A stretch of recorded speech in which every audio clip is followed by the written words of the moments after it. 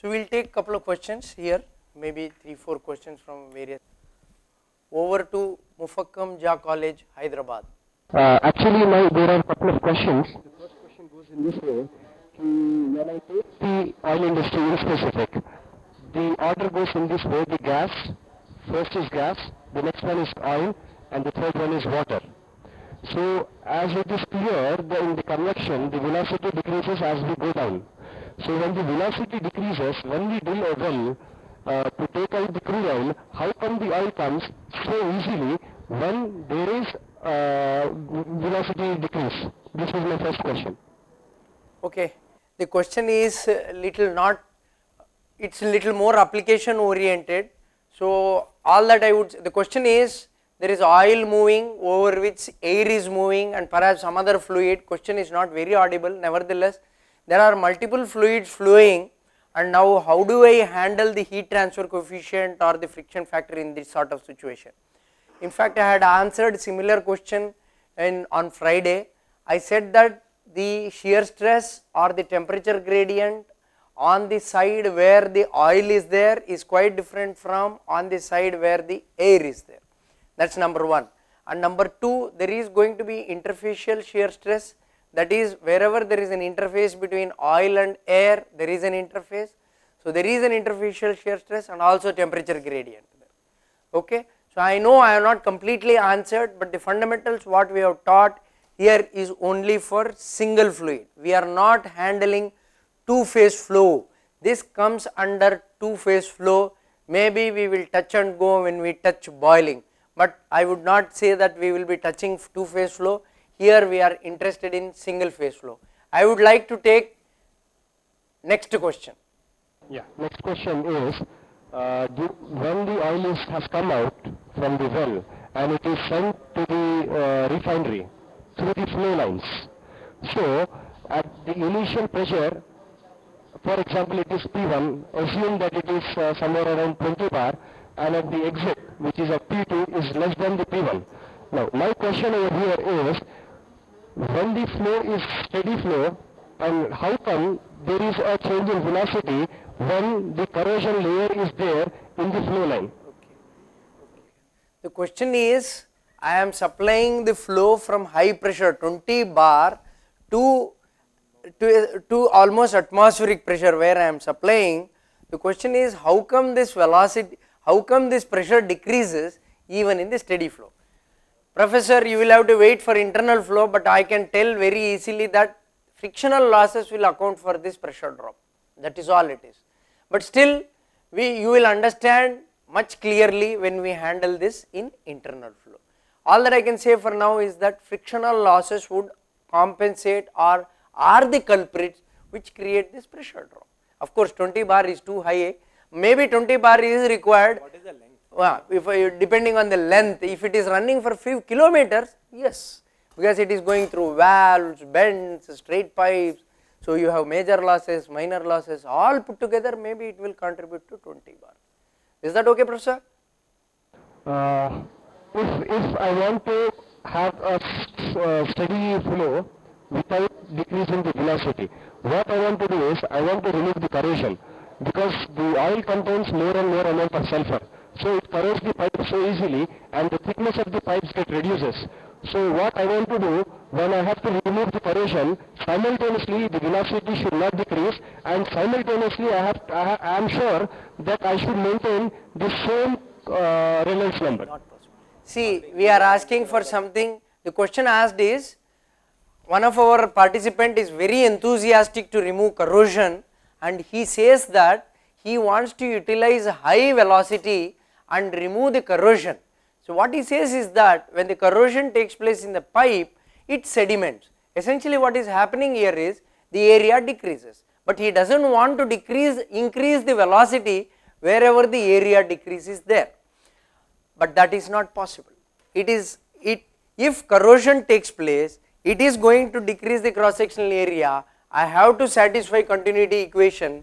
So my rho and my rho is fixed, because if it is oil and area is decreasing, there is no other option but for the velocity to increase locally.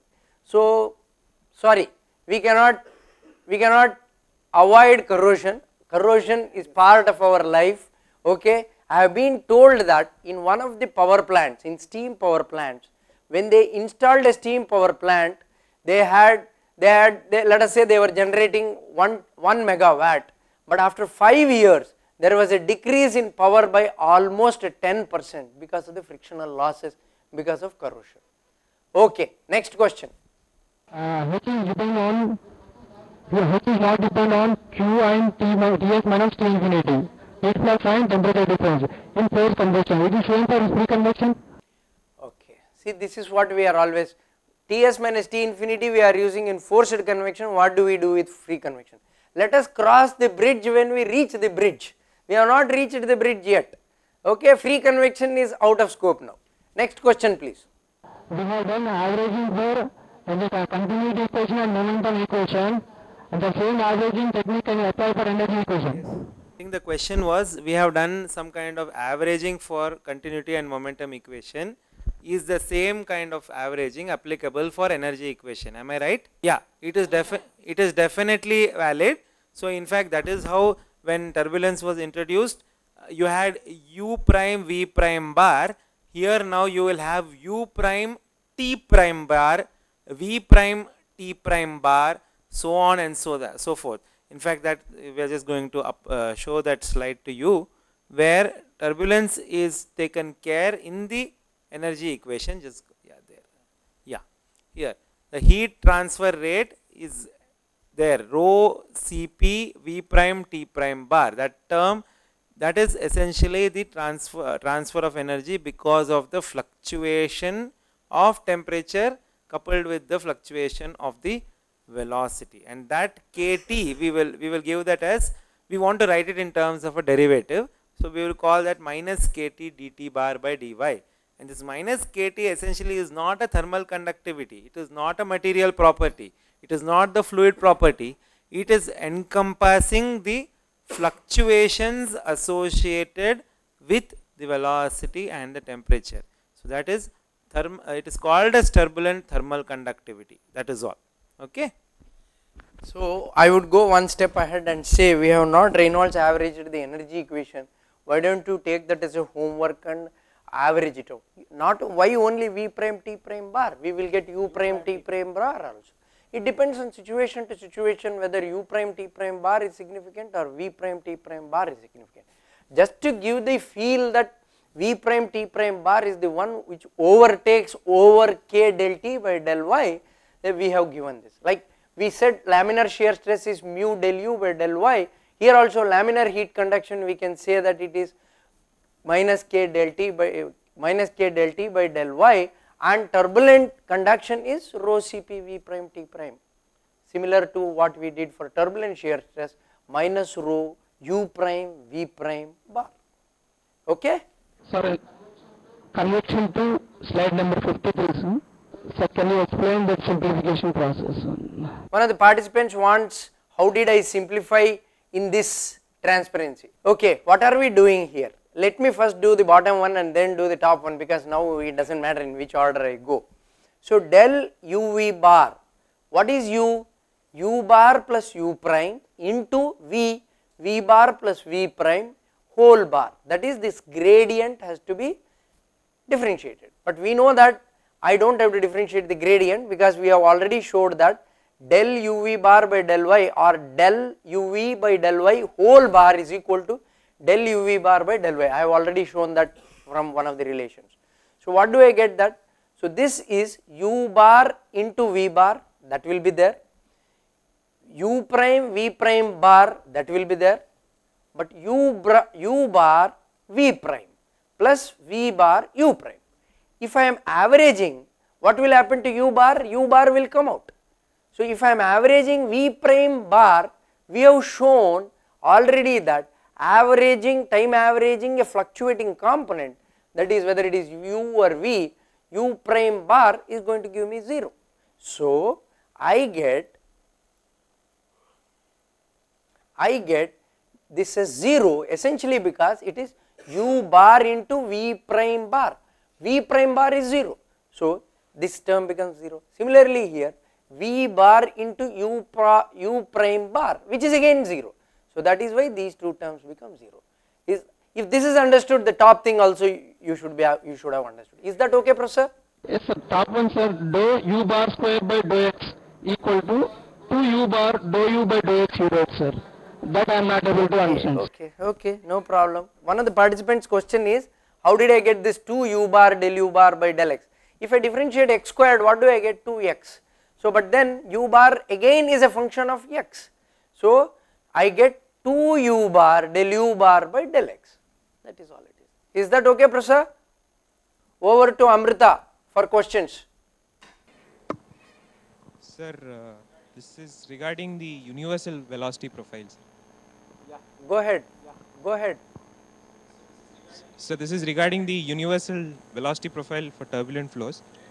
So there you have non-dimensionalized velocity and y with u tau, and that requires wall shear stress to be measured. So how do you measure this wall shear stress, sir? And one more thing, is it a constant first of all, or is T tau w a constant? Or if it is not a constant, then how is it obtained at each layer? So, one of the questions is very good question. Professor Vivek is asking us that in the universal velocity profile, we are writing u plus as u by u tau, and u tau is square root of tau wall by rho. Now, how does one measure this tau wall? So, what did we say is that in the boundary layer, let us say over a flow over a flat plate, I have u infinity. So, what did we say? Initially we have laminar sublayer. In the laminar sublayer, what is tau wall? Tau wall equal to mu del u by del y. This is flow over a flat plate, there is no del v by del x because v equal to 0. So, del u by del y, how do I get del u by del y? I can put a small probe, very difficult, but there are some small probes which you can insert and measure, but very difficult to measure within the laminar sublayer. So, what people do is, people take hot wire anemometer, which I had told in the last class for measuring the turbulent stresses. People take small hot wire anemometers, go as close to the wall as possible and measure this velocity gradient. Or if you cannot go as close, what do? You scale up the setup. You scale up the setup such that for y plus equal to 5, my y is almost of the order of 5 to 6 mm. So, then you can take a small pitot probe and put the pitot probe and traverse the pitot probe near the wall and get the velocity gradient. That answers for laminar sublayer. Now, I have to go to turbulent boundary layer and buffer layer. Let me go to turbulent boundary layer. In turbulent boundary layer, life is easy. Turbulent boundary layer, why life is easy? I say because you can take the probe. So, but then definitely you cannot measure with simple pitot probe. I will answer that little later why I cannot measure turbulent stress with simple pitot probe. Hot wire anemometer, as I said, it is having less thermal inertia, so it can capture the velocity fluctuations. So, I will measure at every location u versus time and v versus time. So, I get u prime and v prime at every instant of time, and then I will multiply that u prime and v prime and time average, that I will be getting u prime v prime. So, this is how one can measure either with hot wire anemometer, and of course, I do not want to get into laser Doppler velocimetry or particle image velocimetry, it gets little complicated. Because I have already explained how hot wire anemometer works, this is how one measures u prime, v prime, and that is how one measures the shear stress, no matter whether I am in laminar sublayer or in turbulent boundary layer. If these two are covered, I have covered buffer layer as well. Is that okay, Vivek? Is it constant or not? Your next question was? Yes, sir. Because what happens is, in order to identify the 3 layers, you require y plus, which again requires tau w. Yeah. The question is, again Professor Vivek is asking us the question that For identifying y plus, you have to identify u tau. Yes, you have to identify. If I have measured shear stress, what do I get? I have got the shear stress. I can get u plus. That means if I have measured shear stress means I have got u also.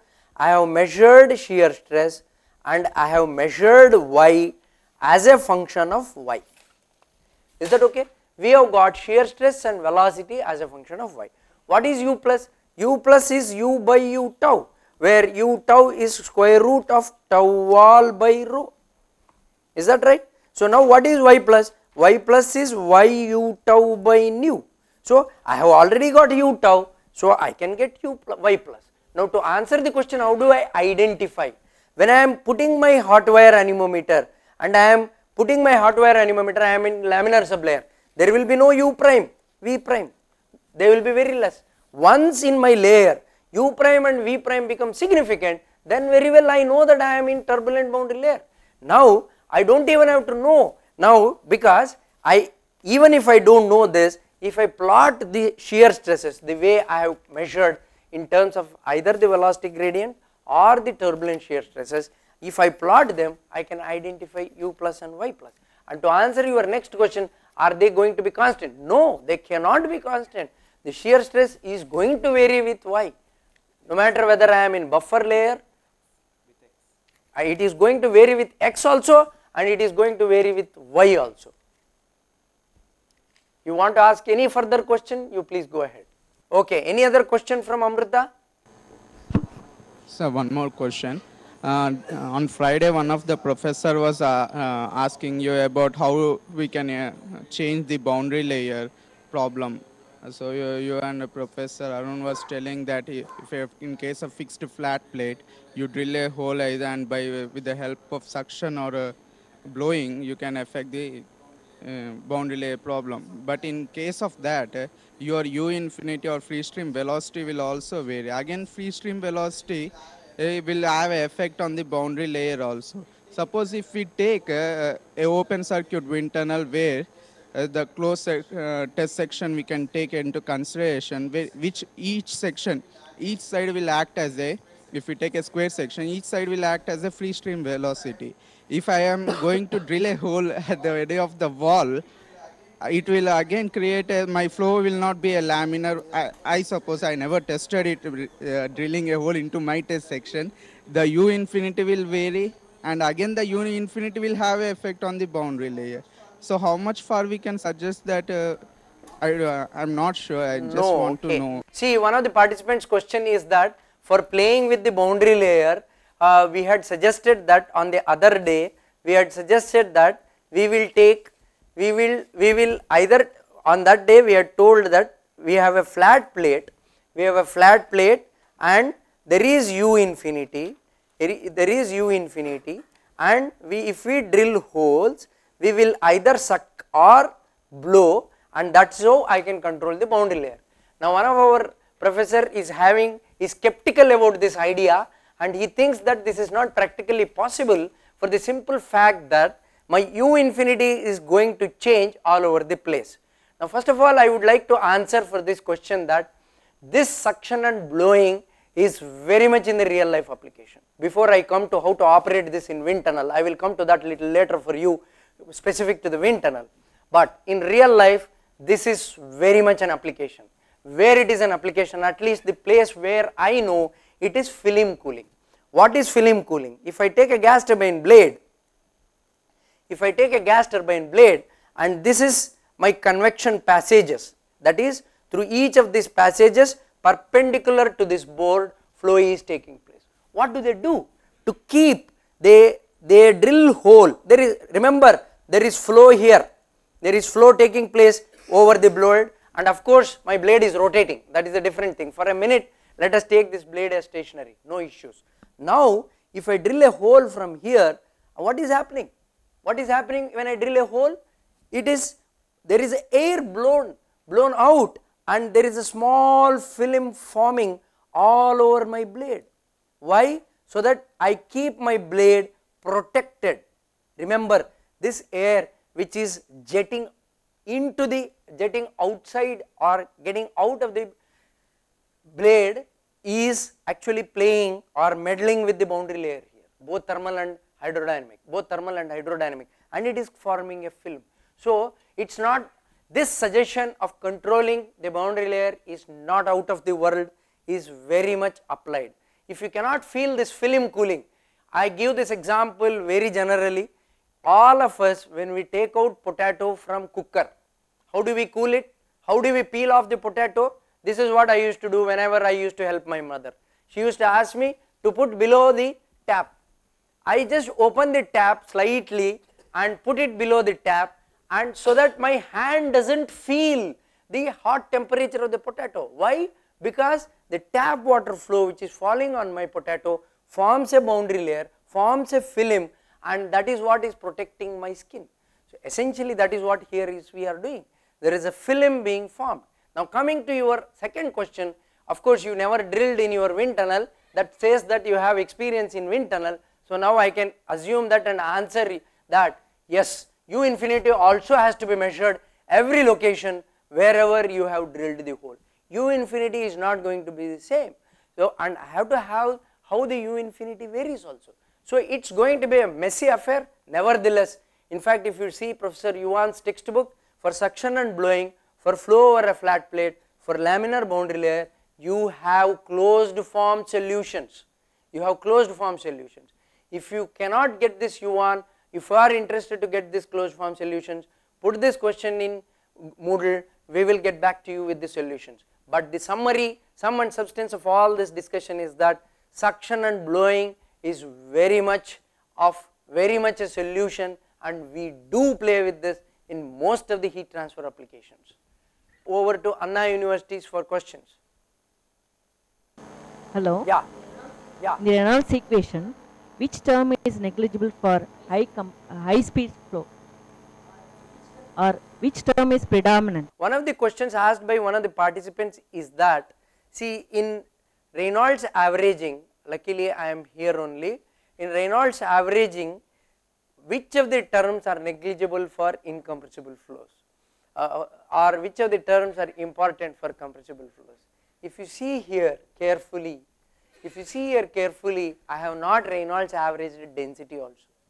I have to, if density variations are important, I should have written density also, that is density also as rho bar plus rho prime. I have not done this. The very fact that I have not done this itself means that whatever Reynolds averaging I have done, it is for incompressible flows only. So if I have incompressible flows, then I have to take the density variation also. Then in that case, if you carefully see, what is the continuity equation I have taken?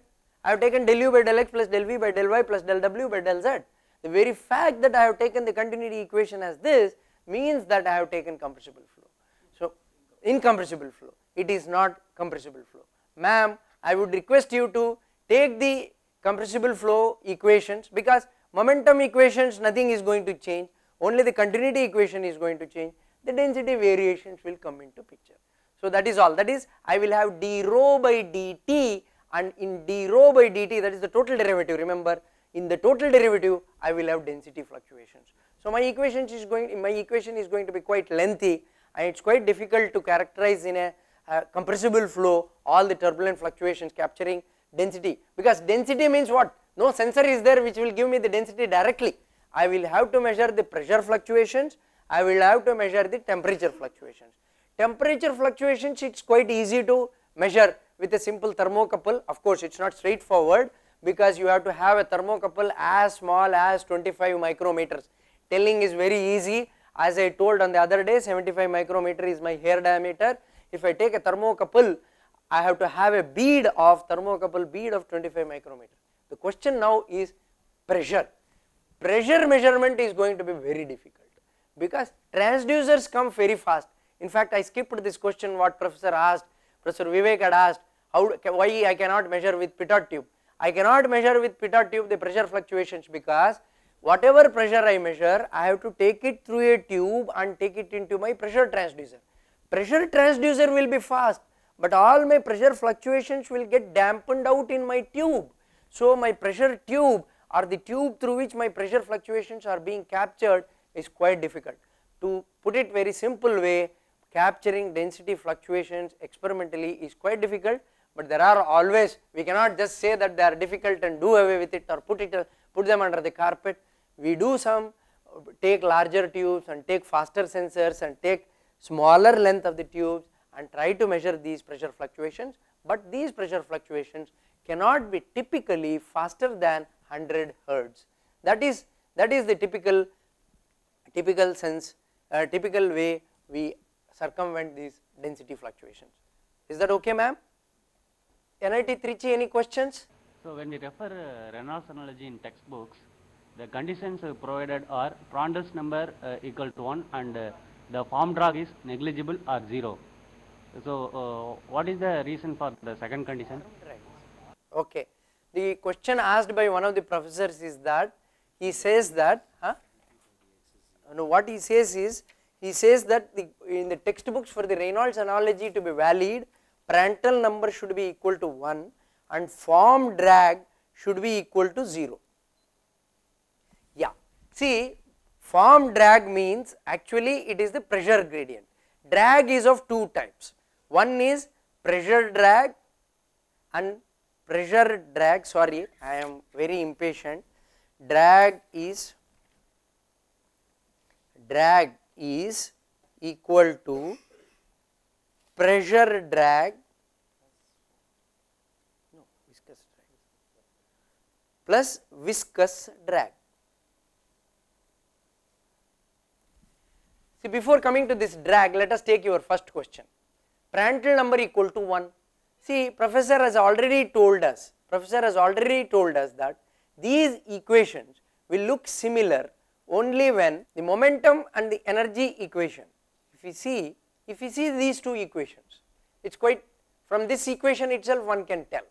If we see these equations, when these two equations look similar, when, or maybe instead of this, maybe we can take these two equations, let us take, this is the best two form, non-dimensional form. This is momentum equation and this is energy equation. When will these two equations be same? When dP by dx is 0, when dP by dx is 0, and another one is when Prandtl number equal to 1.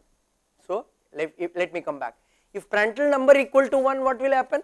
This looks 1 by REL del squared U star by del y star squared, and this also becomes 1 by REL del squared T star by del y star squared. That answers your first part of the question, why Prandtl number should be equal to 1, because the momentum equation and the energy equation form will be same. Now another thing, what is not there in the energy equation is dP star by dx star squared. dP star by dx star equal to 0 means what? There should not be pressure variation. That is what is meant by pressure drag or form drag. That means there should not be any pressure variation. If you take, for example, I will, in the next class I am going to tell under what conditions this pressure drag is going to be 0. That is, only for flow or a flat plate pressure drag is 0. If you take for example flow around a cylinder, it is not equal to 0. So flow around a cylinder we cannot apply Reynolds analogy. For flow over a flat plate we can apply Reynolds analogy. So this is the answer for your question, professor. Okay. So let us go to Shirpur, RC Patel, Shirpur. Good afternoon, sir. So my question is that in case of thermal boundary layer, if we are going to consider boundary layers theory, in case of aircraft, is this theory is applicable and how? Good. So one of the questions by one of the participants is that we are assuming steady flow, whether it is thermal boundary layer. Participant actually is asking for thermal boundary layer. He is asking whether the steady flow, whatever we are assuming, if I take an aircraft, it is valid. Yes. Let us see how does the aircraft reach steady state. Whenever it takes off, I am talking about a domestic aircraft, I am not talking about a fighter aircraft. If I take a domestic aircraft, if I take velocity versus time, when it takes off, it picks up. When it takes off, we all have experienced today, we have experienced that when it takes off, actually it accelerates like anything, and we are very uncomfortable because we get affected physiologically. So it takes off and it picks up the velocity, and typically it reaches around 700 to 800 kmph, which is a Mach number of around 0.4 or 0.5, and that's where it stays. And while again touching down, what is that called? Landing. While landing, again the velocity decreases. During cruising in the air, it is steady state. The boundary layers in the on the wing during cruising is steady state. So whether it is thermal or hydraulic, yes, there also hydrodynamic thermal boundary layer is there. Remember, the temperatures there are minus 20 degrees Celsius. I don't know if you have watched while traveling, there are temperatures and pressures given. Pressure is very low compared to atmospheric, and temperature is minus 20, but my plate temperature is very high. So maybe after some time it will reach steady state, but in terms of temperature, but there is temperature gradient. The point here is, during cruising it would reach steady state. Is that okay? NIT Calicut, you have any questions? We have used for non-dimensionalization x star equal to x by L and y star equal to y by L. But are we taking the same length in both cases? Okay. Okay. That direction is not matter. Okay. See, the question asked by one of the participants is that for x star and y star, we have non-dimensionalized it by one of the characteristic lengths L. See, it does not matter what dimension I take. What I mean here when I say characteristic length, one for x, one for y, I cannot take. I have to take one engineering dimension which I know. That is for example, flow or a flat plate, it is length of the pipe, length of the plate. If it is flow inside a pipe, it is circular diameter. So these are the characteristic lengths I would take. For example, square pipe, you would take the dimension of the square. So no matter whether you are in x and y, when you are non-dimensionalizing, you have to non-dimensionalize with one dimension, that to a known dimension, and that dimension can be only diameter, length, or the dimension of the square pipe. So that answers your question. Both in the x momentum equation and in the energy equation, we are taking a term for the body forces. So we are accounting for the pressure and normal stresses, and what else we are expecting actually, is that the Coriolis forces or something else? Okay. The question, over to you, sir. Yeah. The question asked is, we are already taking surface forces, pressure forces, and the surface forces, pressure forces. What is the additional thing which this body force is going to give? Body force is a new force. That is, you see, when I take a simple circular pipe when flow is taking place, is there Coriolis force? No. So there is no body force. But at the same time, if I take a pipe which is rotating, when should I take a pipe rotating? A gas turbine blade cooling passage. A gas turbine blade cooling passage would be rotating. So then there will be Coriolis force in case of a pipe which is rotating, which will simulate a gas turbine blade cooling passage. That's one way. Or otherwise, there can be a passage, let us say in a furnace, or in a furnace. When I say furnace, let us say that is an induction furnace. That means what? There might be electromagnetic force. So there are special situations wherein which these body forces, either centrifugal force or Coriolis force or electromagnetic force, which come into picture. It can be electrostatic force also. So these forces generally, if I take a flow in a pipe, they are not important, but if they are rotating or in the presence of electromagnetic force, then they become important. So only when they are there and they become important, we take them into account in our Navier-Stokes equations.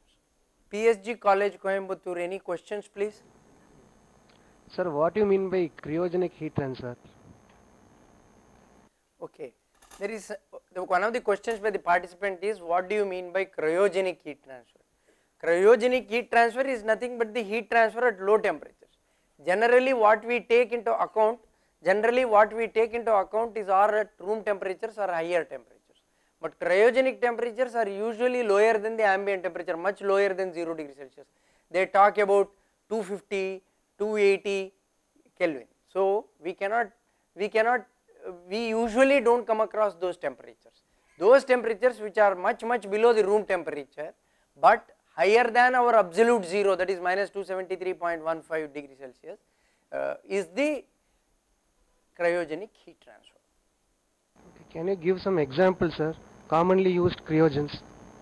No, cryogenic commonly we don't, the common question asked is what are the commonly used cryogenic applications. Okay, so commonly used cryogenics is that if you take any sensor, they are not commonly used of course. If you take any sensor, for example thermal camera or FTIR spectrometer, usually we pour either liquid nitrogen. So that is actually liquid nitrogen is sitting at very low temperatures. I don't recollect exact temperatures, but I very well know that it is very much lower than atmospheric, that is at least 100 degrees Celsius lower than atmospheric. So the point is, in regularly for cooling for all sophisticated sensors, maybe it is thermal camera or FTIR spectrometer or any other costly equipment which requires local cooling, it has cryogenic temperatures involved. In fact, Stirling cycle operated cryo coolers are embedded in the sensors. Sir, Nusselt number correlation is non-dimensionalized Nusselt number correlation is arrived based on number of assumptions. Starts from steady, incompressible, laminar, without viscous dissipation and all. But it is Nusselt number correlation is available for all for many cases. First doubt is Navier-Stokes is capable to represent turbulent also. Then why it is restricted only to laminar? Okay. The question asked is actually the Nusselt number has only Reynolds and Prandtl number, but it starts with lot of assumptions that it is valid only for steady flow, incompressible flow, but Navier-Stokes we have used can be used for, why is it Navier-Stokes restricted only for laminar flows? The answer is Navier-Stokes equations is not restricted for laminar flows. That is the answer first of all. Let me write. See, if we see the Navier-Stokes equation, we took the Navier-Stokes equation and did the Reynolds averaging, and these Reynolds averaged equations are valid for turbulent flows. This is one way of looking at it, but the Navier-Stokes equations in general are valid for both laminar and turbulent.